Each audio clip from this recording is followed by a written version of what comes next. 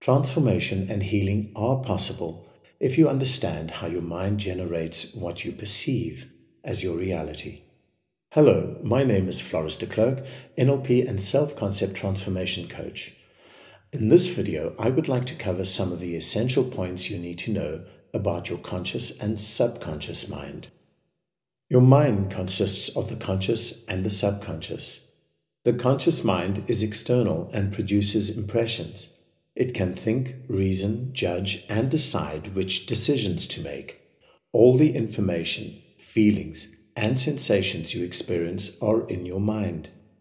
The conscious mind chooses what to believe and how to feel or react to a situation. It impresses all this information onto the subconscious mind. The subconscious is the inner or internal part of your mind. It records all information, real or imagined, that the conscious mind impresses onto it. The subconscious responds well to repetition, which generates mental patterns of behavior. It also controls the vital processes of your biology.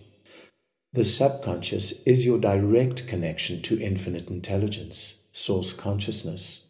Hence, your internal data bank holds all the answers to everything you've ever needed to know. The programmable subconscious records everything as it is and accepts all input data from the conscious mind as true. It does not distinguish between good and evil. It is a database of information related to everything you have ever identified yourself with. Your subconscious records how you think, feel, react to, believe, or interpret anything about yourself, others, and the world you perceive around you. An important note to remember is that not all your thoughts and beliefs come from you. Many are projected onto you by other people, media, education, religion, or whatever cultural environment you live in. The subconscious mind uses all this information to generate and form the filters through which your external reality is manifested. These filters, which the subconscious generates, are expressed externally as your self-concept. Your concept of yourself is the externalization of your subconscious. So, your self-concept is your belief about yourself. It reflects how you perceive and react to life. You build the stories and experiences that form your personality through your self-concept.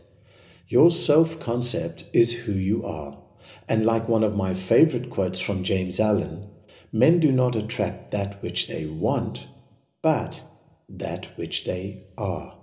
Hence, your self-concept is the key to why you fail or succeed in life. It all relates to what the conscious mind impresses onto the subconscious. In other words, your externalized world always mirrors what you believe. When you believe you are compromised in any way, sickly or poor, you impress these thoughts and feelings onto the subconscious. The subconscious externalizes these qualities as prominent features in your external reality. So you begin to notice that many others are sick and there are more poor people than before. The more energy you put into these thoughts and beliefs, the more proof you seem to find around you that it's true. And so the eternal loop of sickness, poverty, and everything linked to these thoughts continue to recycle itself in your life. The question is, what are these habitual patterns that you impress onto your subconscious? The subconscious uses all this information to generate filters. What do these filters look like that influence how you perceive and interpret your reality? It all starts from the moment of your birth. As a child, your subconscious mind is still developing, and like a sponge in water, it absorbs copious amounts of information. Everything the vulnerable conscious mind perceives is recorded in the subconscious as real. This is why many deep-seated issues relate to feeling weak and unprotected. You store the good things you think and experience as resources and valuable memories, but most of your uncomfortable or unwanted memories you repress or deny. These are your shadows. Your suppressed shadow stuff significantly impacts your self-concept because the subconscious feeds the conscious mind. Hence, the uncomfortable shadow stuff always finds a way to the surface to play out your unresolved issues. You cannot escape your problems. They follow you wherever you go. They can lead to self-harm, disharmony, and health problems if unresolved. Repressed shadow stuff can be resolved through inquiry and reframing. If you watch a movie that triggers a reaction, be it anger, violence, fear, joy, or love, the subconscious mind records it as an authentic experience, even though it never happened in real life.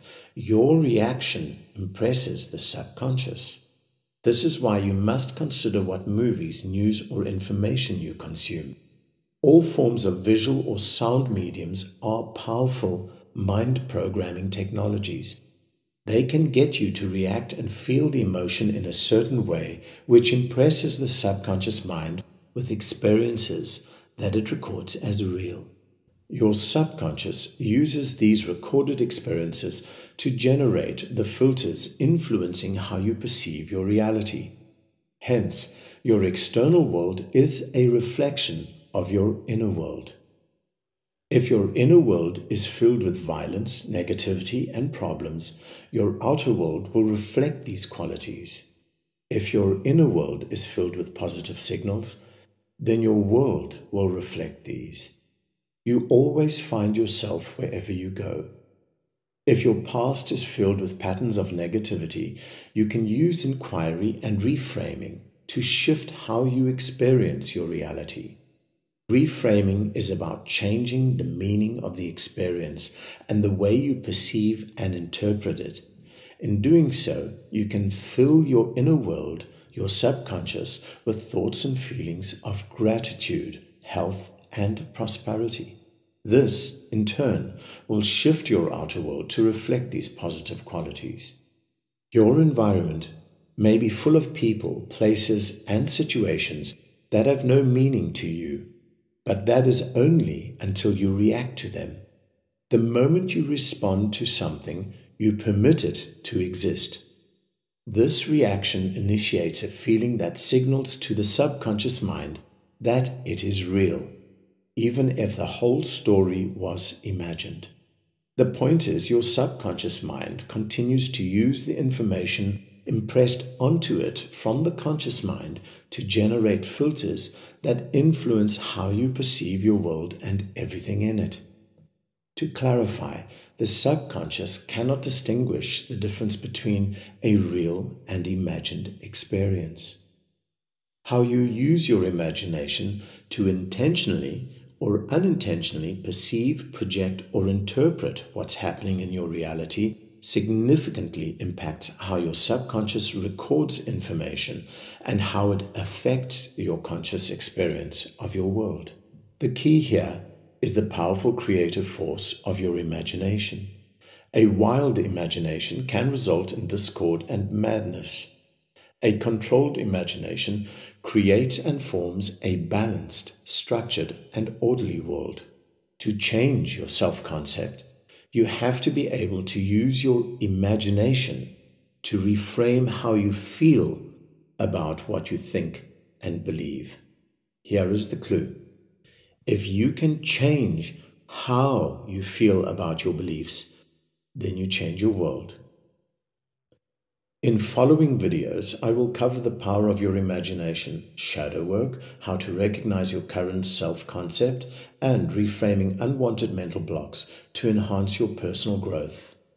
Thank you.